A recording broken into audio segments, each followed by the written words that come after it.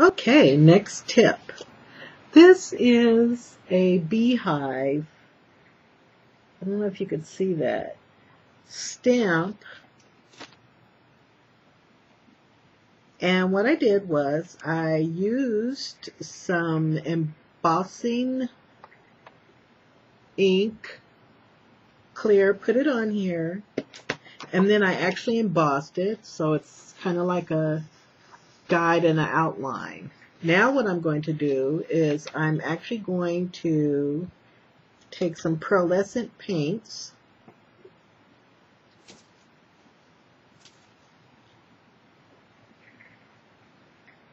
and I'm going to go for this yellowish kind of gold. These are so pretty when they dry.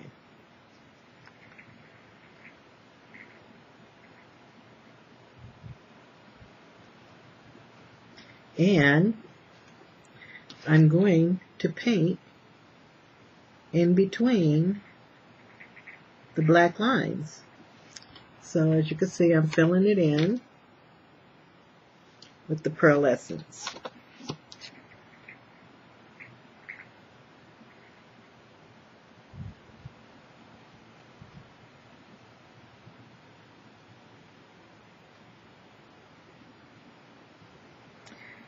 And then what I am going to do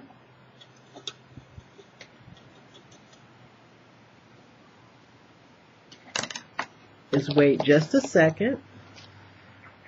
It only takes them a second to dry. Let's see if that'll work. And then I'm just going to kind of go over the lines. And normally I would do this with a Q-tip, but since I didn't bring one to this party, I'll just do it with a napkin.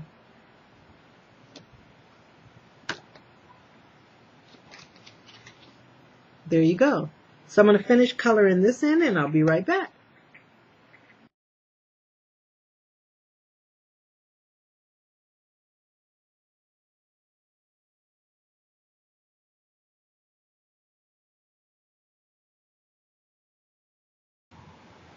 Okay, so what I've done is I've basically just put some stuff, pieces of paper and stuff like that in the bottom of a can. I'll cover the front later.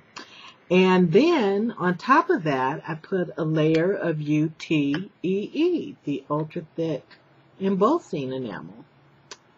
And now I'm going to show you. So I used my melting pot.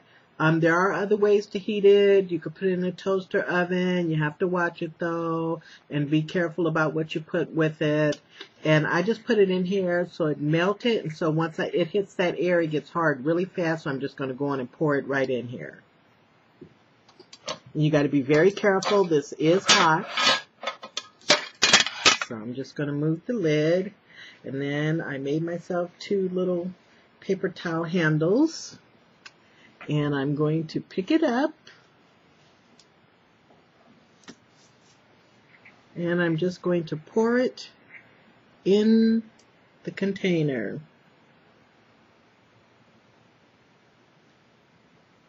Simple as that. It'll melt down over the layer that's already there. And I could keep doing this as much as I want. As many layers as I wanted to put in here I could do. So you want to get all of that out of there.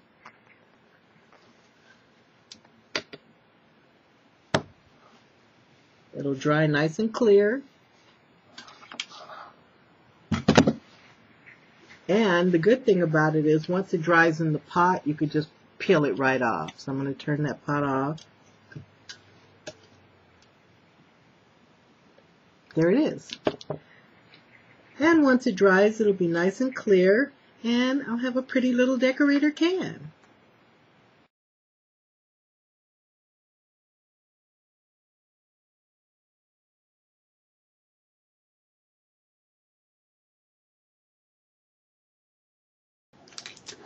Okay, so here's the last project of this series.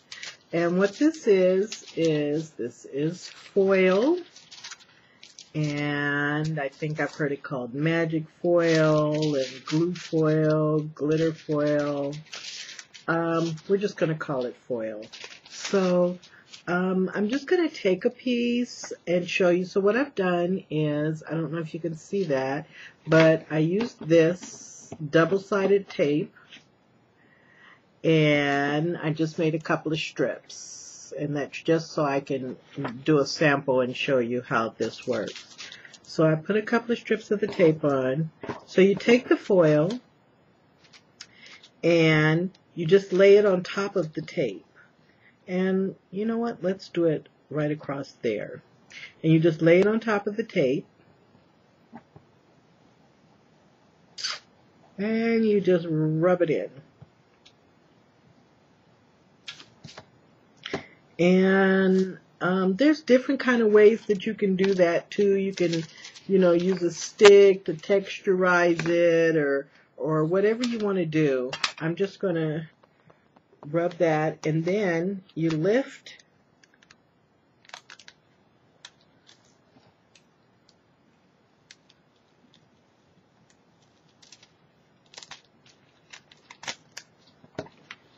and the foil comes out.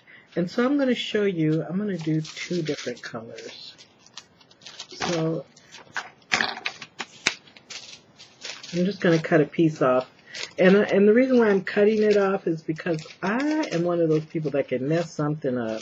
So it's easier for me to cut it off and put the rest up. And then I'll take this and maybe put it across like that. And then I'm just going to use this thing right here and rub.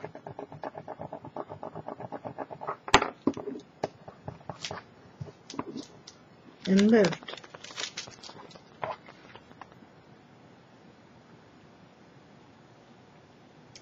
And I'm actually going to take pictures of all the projects so you can see them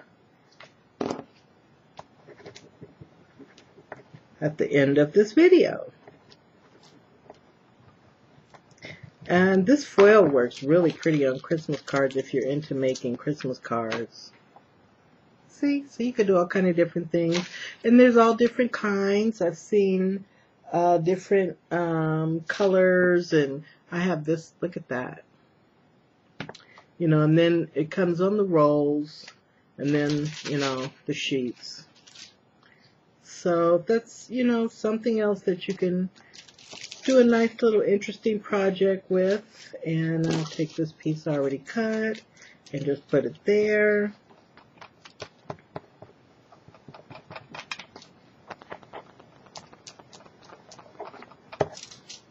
Like so.